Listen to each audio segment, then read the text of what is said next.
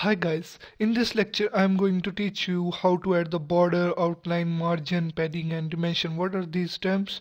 Let's discuss these terms. First of all, I want to tell you about the border. So what is the border? The border is just a boundary. All the HTML elements have the boundary, like a paragraph, div, span and the heading, and every HTML element have the border.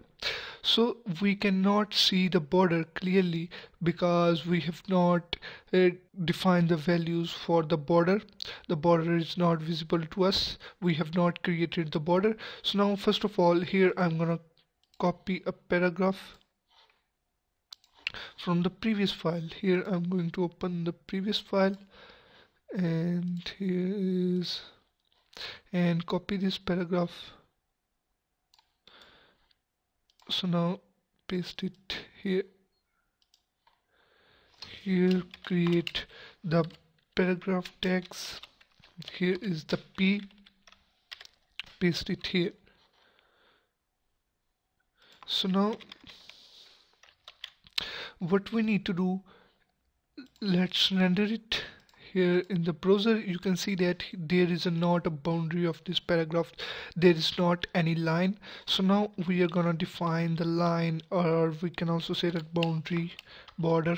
So what we need to do, first of all, we need to write the border style. What are the border style? The border style is solid. The next thing is the border width.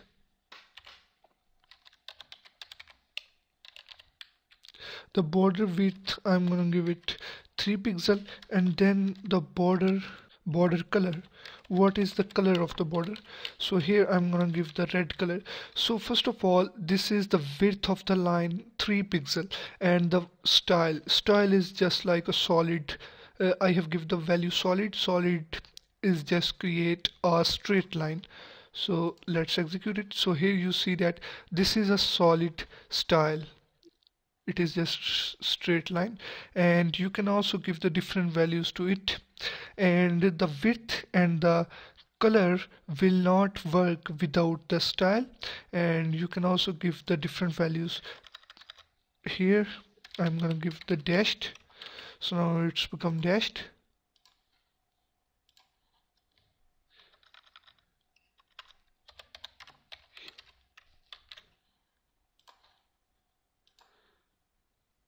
And now it's become visible. Here I'm gonna check the spelling, double. Here we have to write double. So now let's execute it. So here are the border is become double, and you can also able to provide dotted. So now lines is become dotted, and here is the groove. So it have another effect, and you can also apply ridge, thin, thick, medium, and you can also give the colors in the RGB values code. And now I'm gonna show you a shorthand property. Here what we need to do, we are able to put all these properties in the single property. First of all, we need to put the width, then the style. Here I have put the solid, and then the color. Here I am gonna put yellow, and now execute it. So now it's become yellow. Here you can see that this is yellow. And now the next thing is the outline. So what is the outline? Here I'm gonna make it in the comment. So what is the outline? The outline is outside the border. The outline is just like a line outside of the border. We can also call it, it is the border outside the border. It is a boundary outside the boundary. So what we need to do, we just need to change the border with the outline. Outline also have the style, and it have the same values as the border. It also have the width. We have to give the width in the pixels, and it also have the color just like the border. And it also have the shorthand property like this. So now first of all I am going to execute these upper lines. So here you can see that, so this is the outline. First of all, here I'm going to place a border.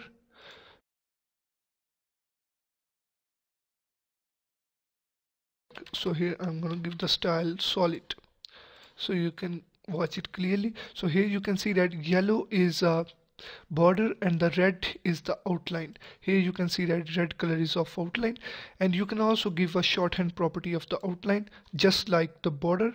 What we need to do, we just need to change the word border with the outline. It also have the width and then the style and then the color. It is just like the border. And the next thing is the margin. What is the margin? The margin is just a space. The margin is used to adjust the content in the web page. Here I'm going to show you a website, CNN, of course. So now open it. So now here you can see that this is a sidebar and this is a content area. So here you can see that this content area, this images have the space on its right side. So this is a margin. Here this sidebar have the space on its left side. So here is the margin. So this margin is used to adjust the content in the website. It is the space outside the border. So now here I'm gonna remove the outline and here change its color to the red, and now you are able to create the space from the upper side, from the left side, right side and the bottom side. And now first of all I'm gonna change the zoom percentage. So now first of all I'm gonna create the margin top. It create the space on the upper side, 10 pixel. So now watch it, it's less, so I'm going to increase it to the 50 pixel. So here you see that here the space is created. This is the margin top. You can also create the margin left. So execute it. So here the space on the left side, this is the margin left. You can also create the space on the right side. Here is the space on the right side, and you can also give the space on the bottom side. And to view the space of the bottom side, you have to write some text below it so you can clearly watch the space on the bottom side. So here you can watch this space is created on the bottom side, so the text appear here. And you don't need to write all of these 4 margins. You can also give all of these 4 values in the single line. Here what you need to do, just write margin, and then first of all you need to give, if you give the 4 values, then the first value is for the top side, 20 pixel is the top side, then the left side, then the 30 pixel is for the bottom side, and then the 40 pixel is for the right side. So now let's execute it. So here it is adjusted with the new values. I'm gonna make it in the comment, previous values. So if we give only 3 values to it, then the first value is for the top side, the second value is for the right and left, the third value is for the bottom. And if we give only 2 values, the first value is for the top and bottom, the second value is for the right and left. And if we give only 1 value, so this value is for all sides.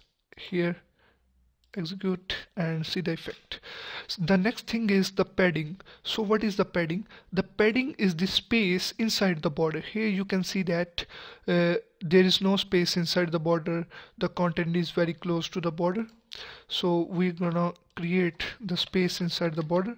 What we are able to create the space from all over the four sides. So now first of all I'm going to create the space from the top side. We have to write padding top. Here I'm going to give 10 pixels from the top. It is the space inside the border. Here you can see that this space is the outside the border, this is margin, and inside the border this is padding. And we can also give the left side.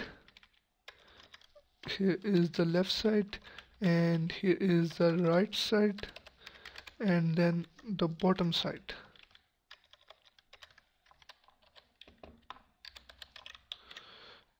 Here let's watch it. Here the space are created from all over the four sides. All of these paddings in one line by using the padding property. And then if we give the four values, first is for the top side, second is for the left side, the third is for the bottom side, and the fourth is for the right side. And now let's look at it. So here the space is increased, and if we give only three values, so the first value is for the top, second value is for the right and left, and the third value is for the bottom. And if we give two values, first is for the top and the bottom, the second value is for the right and left. And if we give only one value, then it gives this value to all the four sides. So this is the padding, and the next thing is the CSS dimensions. So what is the CSS dimensions? Here I am going to make all of these things in the comment. Here let's execute it.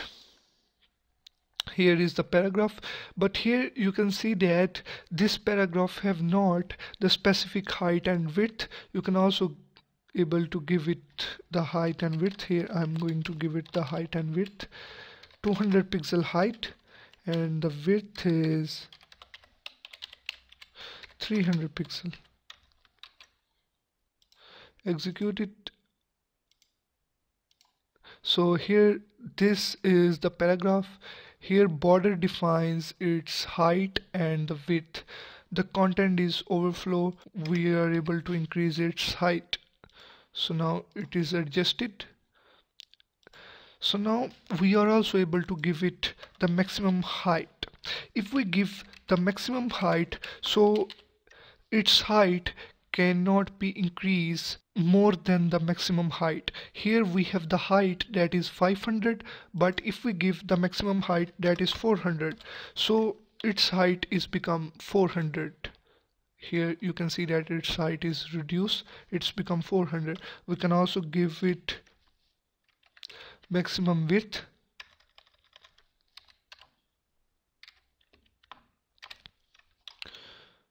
So now its height, its maximum width is 400, but if we reduce it to 200 pixel and we have give it width 300 pixel, so now its width is reduced because its maximum width is defined. And we can also give the minimum height and the maximum height. So the minimum height is used when we open any website in the mobile or on the short screen. Also the minimum width is for the short screen. When we many users today open the website on the short screens, then it will give the comfort for the mobile users. Minimum height. So I hope you understand my lecture. If you have any problems, so kindly add the discussion on Udemy. I will help you as much as I can. In my next lecture, I am going to discuss how to give the different styles to the table and how to the div and to the HTML5 elements, header, footers, and other elements. So see you in the next lecture.